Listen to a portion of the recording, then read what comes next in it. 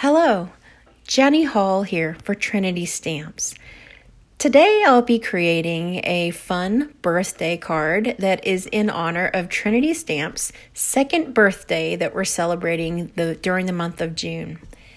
I'll be using the Happy Sentimenti stamps and dies, and I'll also be featuring the Ocean Reef Builder stamps and dies. This is a gorgeous stamp and die set. I'm going to be focusing on the large and the small jellyfish. I'm also going to be using a card frame for my slimline design, and this one is from the Wonky Stitched Wilderness slimline set. I know that's a mouthful, but I really love the stitch lines on this die. Here is my tip whenever die cutting any of these large frames for a panel. I like to secure the paper on top of the die before running it through my die cut machine, because with a really long die, sometimes I find that the shifting of the plates with the die and the paper, but if you secure it with some kind of low tack tape, then it really comes out clean every time. Now I'm going to use this panel for some ink blending, and this will be a background. It is going to be pink on pink, and I'll get into the pink part later, but I used 3 different pink shades on the little panel here. I like to do the die cutting of the panel before I do the ink blending, because I tend to not be patient enough to wait and let this Distress Oxide ink dry before die cutting. I want to just keep moving on. So I reversed my process not too long ago, where I first cut my panel out and then I go and add the ink blending on top of it. I don't remember this every time, but I try really hard to remember it, and it really helps me out. And it helps me to plan the colors out as well. And the blending brush gets the ink down into those little stitched marks, you see those little stitched wonky marks on the side. It just works out so nicely. So I did a spritz of water and picked that up with a cloth. And now I'm going to add some liquid pixie dust. This is from Ink on 3, and it is available in the Trinity store. So I just gave a little squirt of water to dilute it. And you can see an extra hand here. That is my oldest son. His name is Trip, and he wanted to help. And since kids are home during the summer, then, sometimes it's a little better for the family just to let the little ones help and do something than it is to argue. So he really was attracted to the pixie dust. You can see that he got a really close look at it. And there's lots and lots of sparkle here on it. He did a really great job. Now I'm going to stamp some of the images, and these are the mommy and daddy jellyfish, which is what my son told me, that the big ones are the mommy and daddy, and the little small jellyfish are the babies.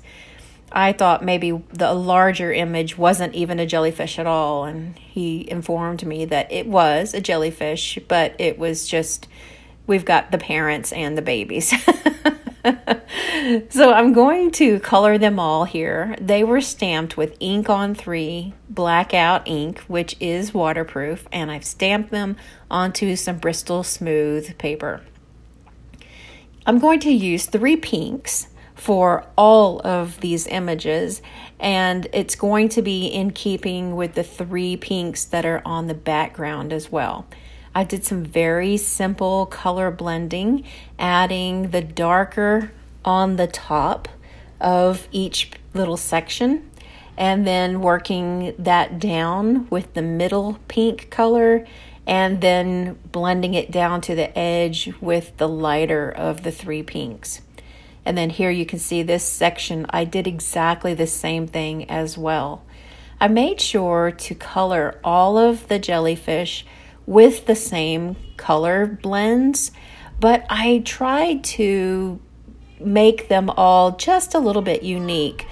For example, I would bring the dark part of the pink down further on the head than on some of the others. Like some of the other jellyfish that I'm coloring off camera are going to have a lighter head portion, and some are going to have a darker head portion.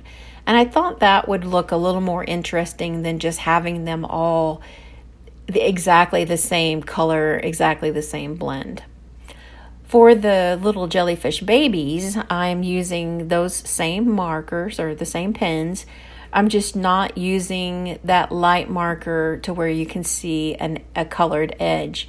That way they're darker. And it's a smaller image, so maybe that'll help it stand out as well on the finished product. Now I am going to assemble part of my sentiment.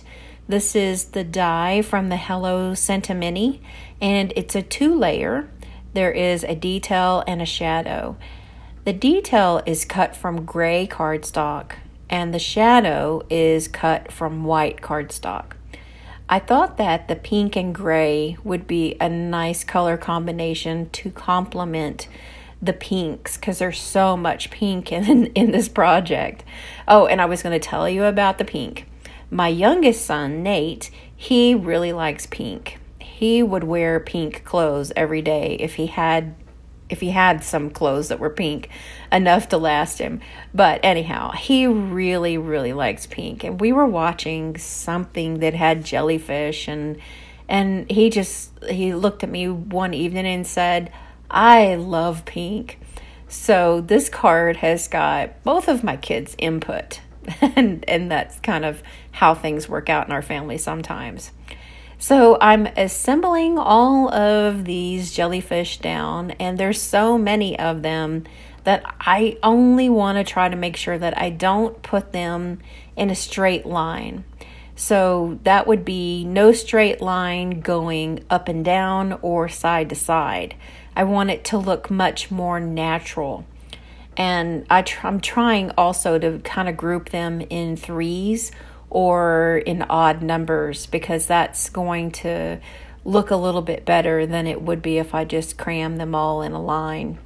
So some of them are attached directly down with some liquid glue, and some of the images I have already put a little piece of foam tape on the back there. And this was kind of the really fun part of this project, and I got to make some of them look like they were holding hands, and this is when I could group them together to where they looked more like little families. And I didn't think about this at the beginning of my project. It just kind of evolved that way. Even the 2 little jellyfish there that look like they're holding hands, it just kind of like, once I got the idea that these were jellyfish families, then I wanted to place them together and make them be just as the cute little families that I knew they could be. So I'm adding a little sparkle to each one of these images with a Spectrum Noir sparkle pen. And I use this one sometimes over some of the other options that I have in my craft supplies, because there is a lot of sparkle that comes out of that sparkle pen. So much so that it's almost like glittery at times. Now, the embellishments that I'm adding to the project, I could not choose the jellyfish. The jellyfish jewels are so pretty, and I use them on all sorts of projects, but these are jellyfish, so I knew I had to use the jellyfish jewels. And of course I'm using my little tidy tray from Trinity Stamps, and those are available in the Trinity Stamps store, as well as the Marvy Jewel Picker. So if you need help with your embellishments, then that's going to be something that could really help you out.